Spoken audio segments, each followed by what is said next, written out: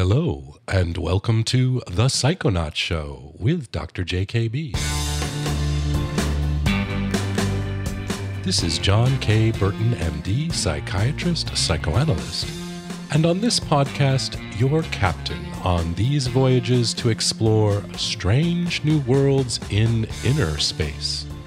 Our mission is to uncover knowledge that will ultimately make us more effective, more connected, and more attractive in our daily lives. In this episode, we are going to explore the second testament of the Psychonaut, the testament of active curiosity.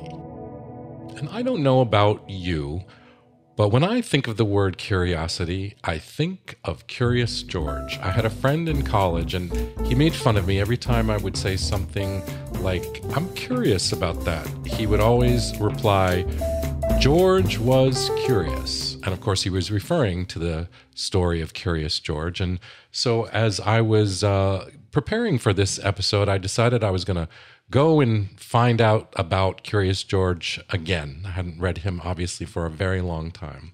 And so I went to Barnes & Noble to find Curious George. And some people might not like Barnes & Noble. It's an awfully big corporation, and it's criticized for selling a lot of things that aren't books. But it does sell books, and it sells lots of books, and that's a good thing. And usually, especially with a children's book, you can find it there. So I did. I went there and I found the complete collected stories of Curious George. And I read that line that my friend said was actually incorrect. The correct line in each story begins, "This is George. He was a good little monkey and he was very curious." Sometimes the story says, "but he was very curious," as if being good and curious are opposite of each other. And we'll see that curiosity can be kind of a dangerous thing. But in each story, George always gets into some kind of trouble because of his curiosity. But in each story, he grows from his adventures, and he meets new people, and he visits new places and learns new things, all with the help of the man with the yellow hat, whom he lives with. And I kind of think, if only the world were always so friendly to curiosity. And my friend from college admitted to me one time that he had this odd childhood semi-erotic fascination with the man with the yellow hat that Curious George lived with, such as the nuances of our inner worlds. And I will tell you, as I read the complete stories of Curious George, I learned that the man with the yellow hat was not so innocent. And the origin story, if you will, of Curious George is that the man with the yellow hat actually kidnaps Curious George from his home, from his idyllic African jungle, stuffs him in a bag, puts him on a boat, and rows him out to sea.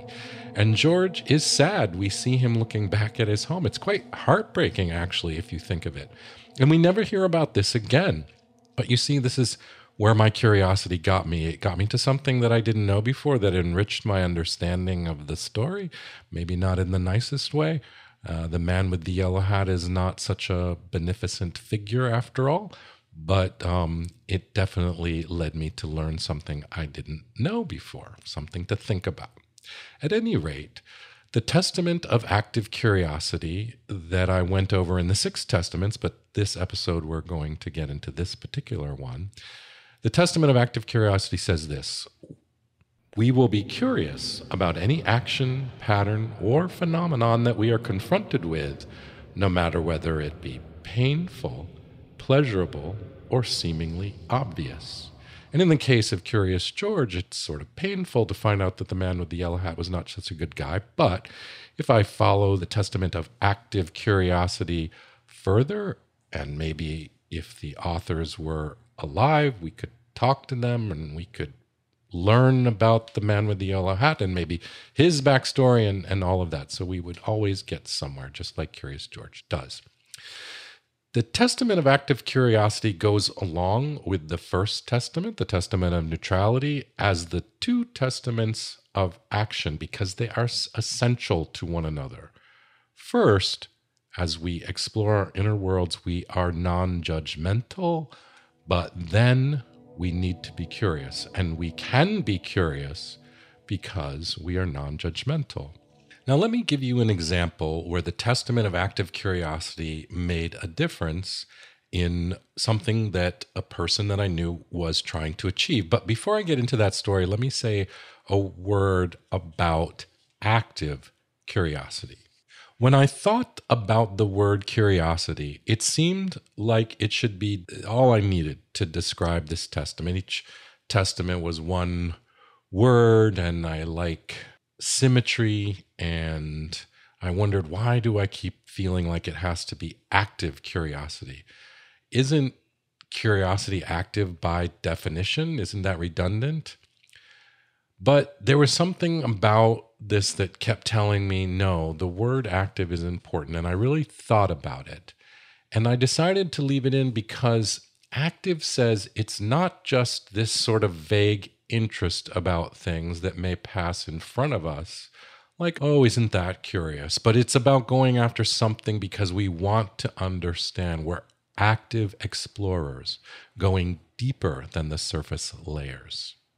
So let me tell you about an example that concerns an actual person where the testament of active curiosity actually was central in overcoming and making something of a particular challenge. So since I live and work in New York City, which is the financial capital of the world, at least for now, I have the opportunity to meet and talk with a number of people in the business world, in the financial world, that I would never get to know otherwise. And this particular example concerns someone who was and is a venture capitalist. Now, that might sound like a dirty word to my friends who are Bernie Sanders supporters, but let me just explain that what venture capitalists do is they raise money and they invest in businesses so that businesses can get started and grow and, enrich our experiences, hopefully. Some businesses may be providing things that we really don't need and kind of cluttering up the planet, if you will, but other ones hopefully are in need of capital and need this investment to get going and actually provide something useful to our economy and to our community. Anyway, that's enough of that kind of little philosophical tangent. I feel grateful that I have been able to meet these people that I wouldn't otherwise meet, and find them very creative and intelligent and thoughtful.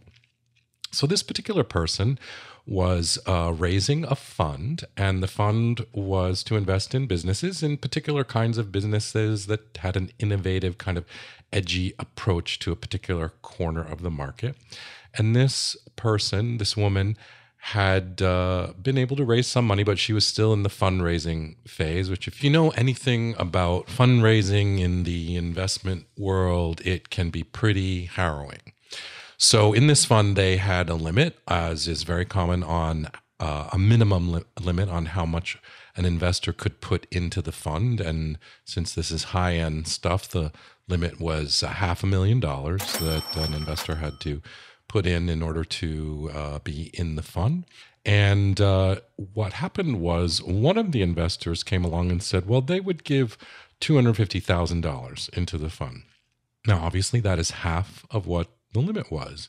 But this person, the person who had founded the fund, this woman, she said, well, that's less than our limit, but she went right ahead and said, we'll go ahead and accept it. And she didn't really say why. She knew that she had a feeling of frustration and a little confusion, but she didn't pursue it any further with the investor and didn't even really think about it too much herself. And when we talked about it a little bit further and she reflected on it, she said that she wanted to accept it because the investor was an important contact, was well known in the field, and she was worried about being offensive. She didn't ask, why are you only giving me a half of what we have said our minimum is? Because she had her own worries. She was worried the investor would say she wasn't worth it, the fund was no good, or whatever. Anyway, even just kind of being curious about her own lack of curiosity, if you will, allowed her to kind of reestablish her own sense of value. Just think about this situation and even just consider asking, why are you not giving me the full amount? This kind of relates to the episode on the transitional space, that it wasn't, just in her imagination that had previously been kind of not paid attention to, but it wasn't reality either. We could just say, well, why not the full amount? And when she thought about that, she was worried that it would be offensive, that she would get an answer that I don't want to give you $500,000, and she would feel rejected. But when we thought about it, we just realized there's really no downside to asking why not, as long as that's what you want to know. And the upside, even if you get a rejection, even if you hear something that you're afraid of, if you actually ask, why is it this way, you will actually have information that will help you, at the very least. And sometimes, many times, when you ask, they will say something that you hadn't thought of, or they will say, let me go ahead and give you what you are asking for. So we can see how the testament of active curiosity was very central in understanding this problem that this woman faced, this founder of this fund, in dealing with her investors. And what actually happened is that she did go back and ask him, and he hadn't really had a good reason. And when he was reminded that this was the minimum, he thought about it and said, I should invest with what's in line with the way the fund is being run. And she was pleasantly surprised that he was not offended, and was actually interested in engaging in a conversation about that.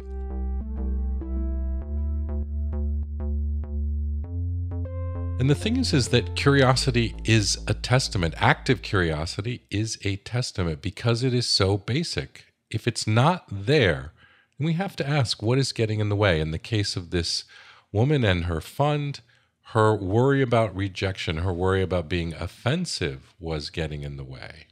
Now, I was talking about this with another woman, a young woman who's working in the New York City public school system, and she's learning a lot about identity in adolescence, about different ethnic identities, about identities of sexual orientation, about gender identity. And she expressed a concern to me that being curious could be offensive, especially to a young person who's trying to establish their identity, and it might feel off-putting, like it makes them self-conscious. And we really talked about it, and we played out a few different examples, and she realized that curiosity is really important. It's a basic, as I said, a testament. But she helped me to clarify that it is very important to be clear about one's intent, that curiosity can't be used sarcastically, it can't be used offensively, like, why are you doing that? It's about the intention, genuine curiosity.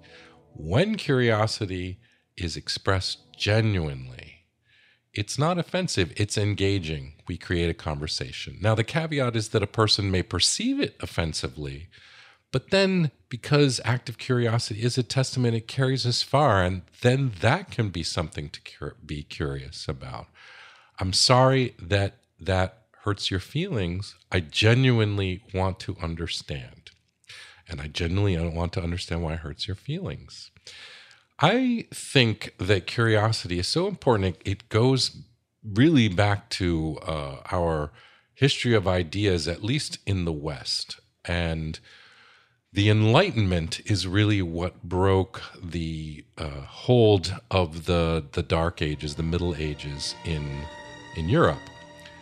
People like Copernicus and Galileo and Leonardo da Vinci, they were curious and they explored the world around them. Before that, in the Dark Ages, no one questioned anything. There was an authority that largely came from the church, that the earth was the center of the universe, etc., etc. And it was when the Enlightenment came in that broke that and made us find out other things about the universe, other truths. And it only could have happened because of curiosity. Now, in the East, and you know that I like to bring in Buddhist thinking or perceptions, John Kabat-Zinn speaks of non-judgmental awareness on purpose. That's his definition of mindfulness, by the way. Non-judgmental awareness on purpose. Now that really ties in with the Testament of Neutrality, Testament number 1, the first testament of action, and goes a little bit further, talking about awareness. But this second testament, the testament of active curiosity, is where I think psychoanalysis actually adds something unique of its own: curiosity. In Buddhism, we observe and we don't judge, but in psychoanalysis, we don't judge and we're curious. We want to know more. Now, from a mindfulness point of view or other points of view, this might be considered engaging with something, engaging, being attached to it. But it's not attachment that causes suffering. It's using the mind, our human basic feeling of wanting to understand something that is active curiosity.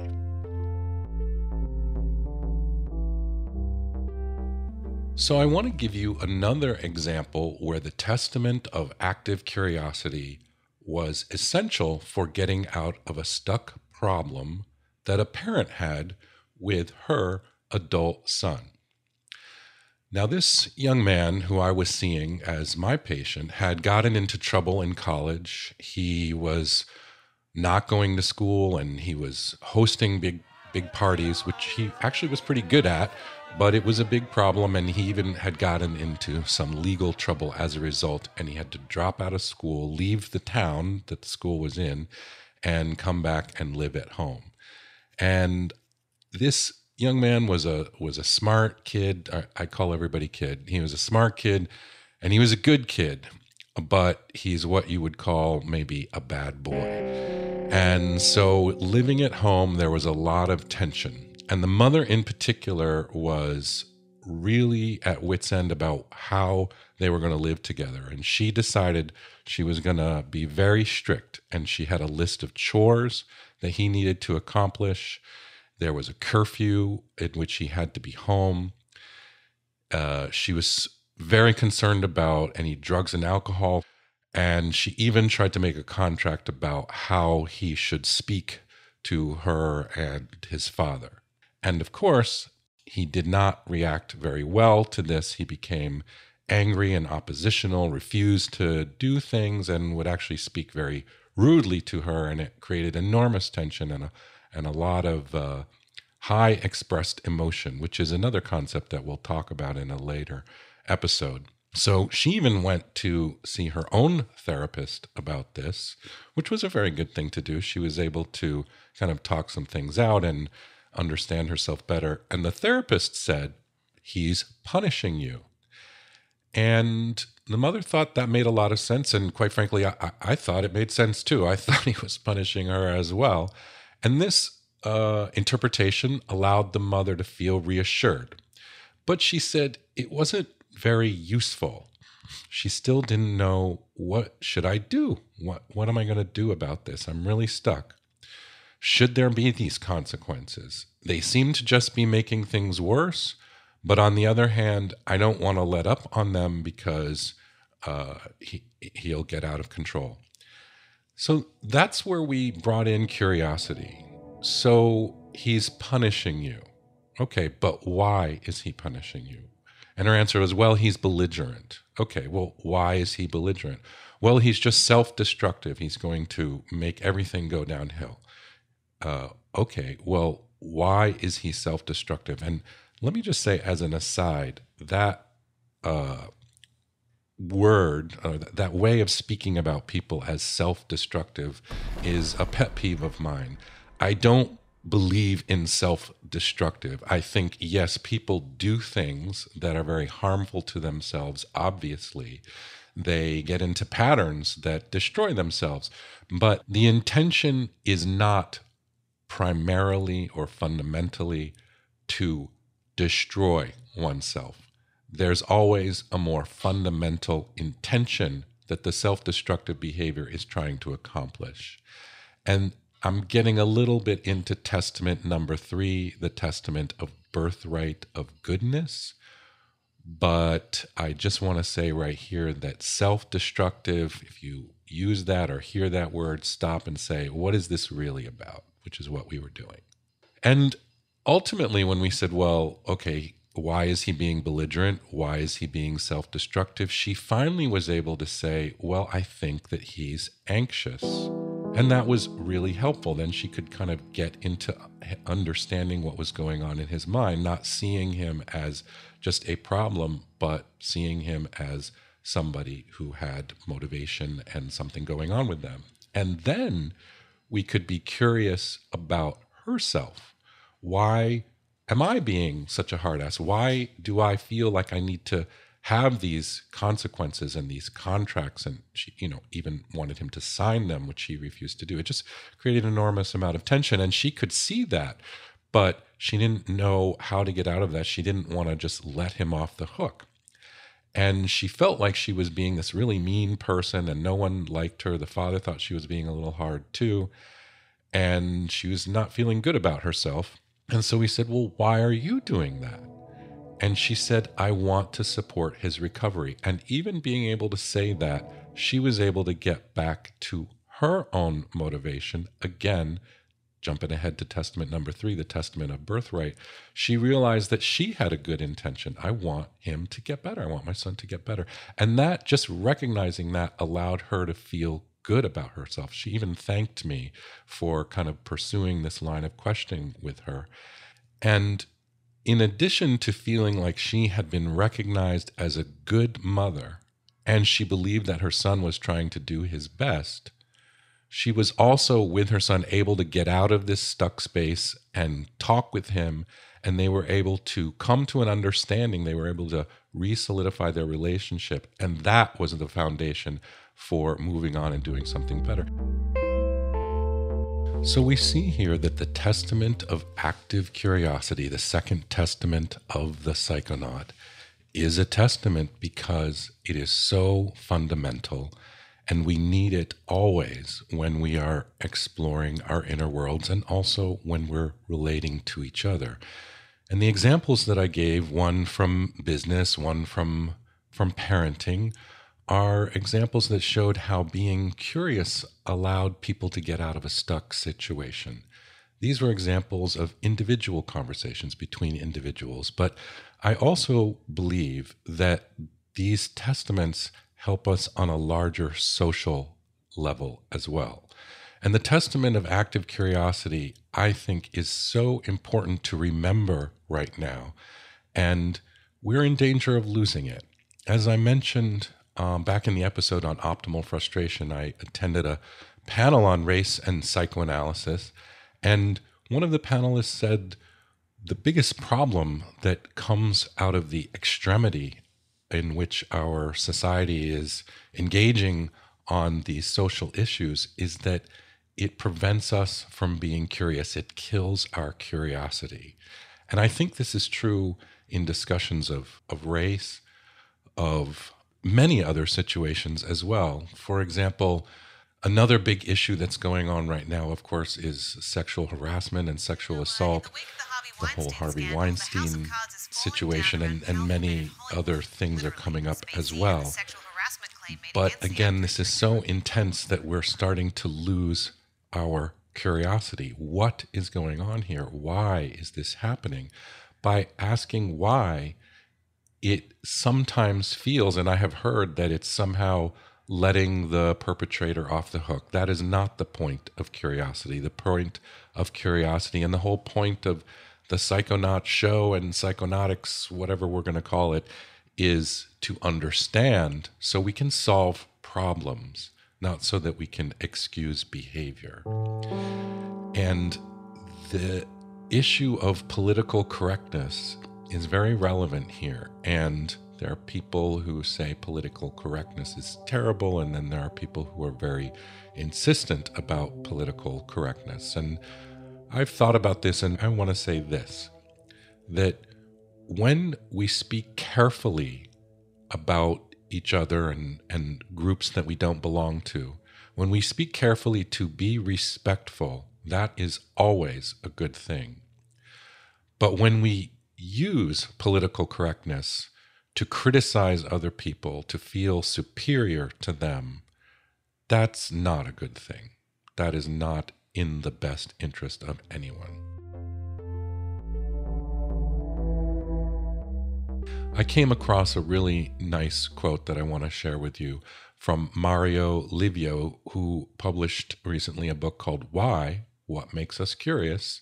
He's actually an astrophysicist, but became interested in this aspect of psychology. And in his book, he writes, "Curiosity is the best remedy for fear."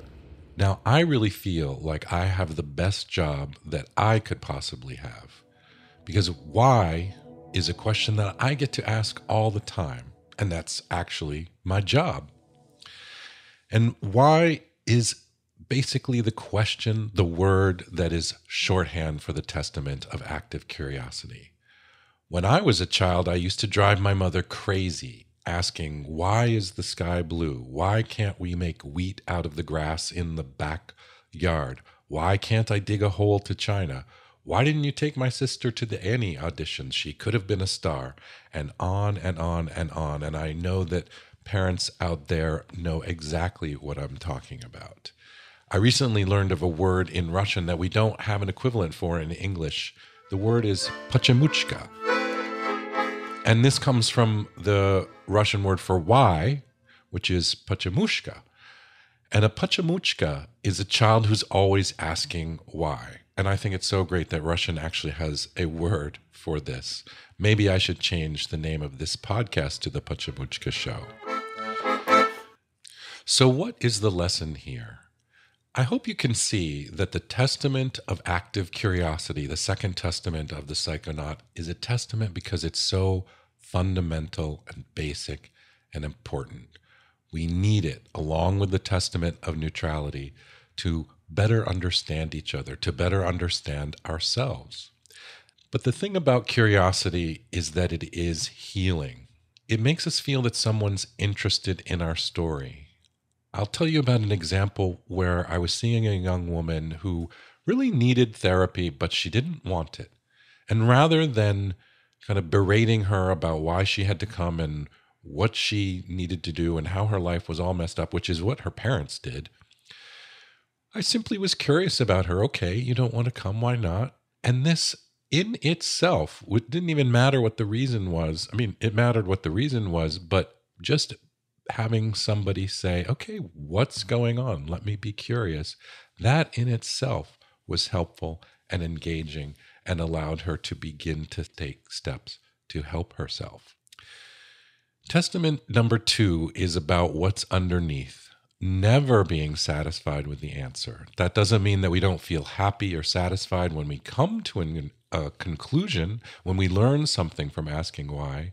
We do feel happy and we learn something from it. It helps our story, our understanding go along.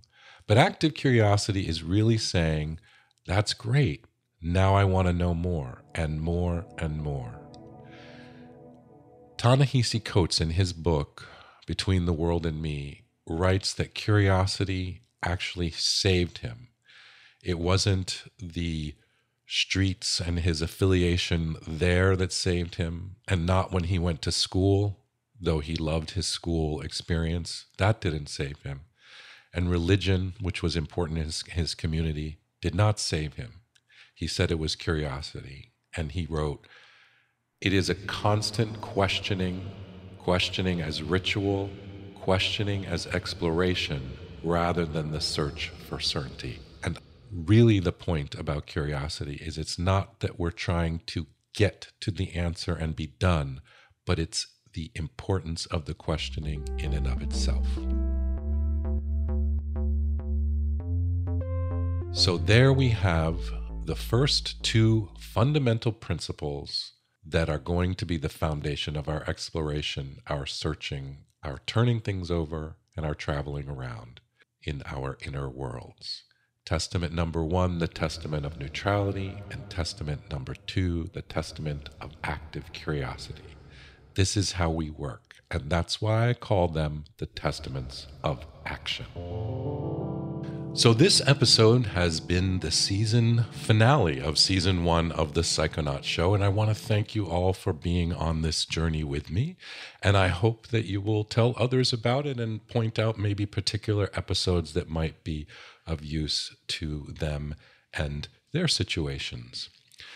We began the Psychonaut show on the Celtic holiday of Beltana, which is the beginning of spring, the beginning of growth, and we're ending on the Celtic holiday of Samhain, the final harvest. And for the winter, we're going to be taking a break from recording and working on season 2. In season 2, we'll get to the testaments of faith, testaments number 3 and 4, the testament of birthright, and the testament of reason. We're also going to be putting together some interviews, so it won't just be me talking, but we'll have other people on, some famous psychoanalysts, some entertainers, and particularly some comics, I hope, maybe some parents as well, and even some people in business. There's going to be more amazing and useful ideas from the gigantic vault of psychoanalytic theory. And I hope that some of you will write in or call in or find me on Facebook, Twitter, or Instagram and share your conundrums. And hopefully we will have some episodes on that as well. In the interim, in addition to working on season 2, we're going to get more involved online and hopefully have more interaction with all of you on some of the topics that came up this past season. So connect with us on social media. Look for some reflection points that I'll be sending out from time to time. Hope to increase the conversation there. And look for season 2 coming up in the spring.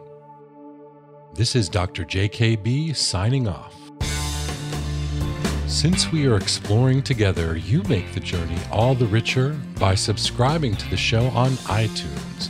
And even better if you also leave a rating. It helps others to find us. If you have a story about how the concept in this episode helped you figure out something in your life, send it in, please. You can also find me on Facebook and Twitter at Psychonaut Show. Show notes are on the website, thepsychonautshow.com. And if you leave me a question, it may well be an inspiration for an upcoming episode. Until our next trip, judge nothing, question everything, and remember, there's always a reason. Bye for now. All the patient stories presented on the Psychonaut Show are created by me to illustrate an idea. Any resemblance to actual people is purely coincidental.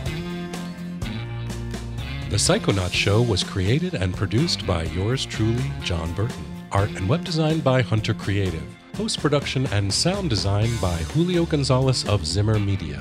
Zimmer Media can be found online at zimmer.co. That's Ximer.co.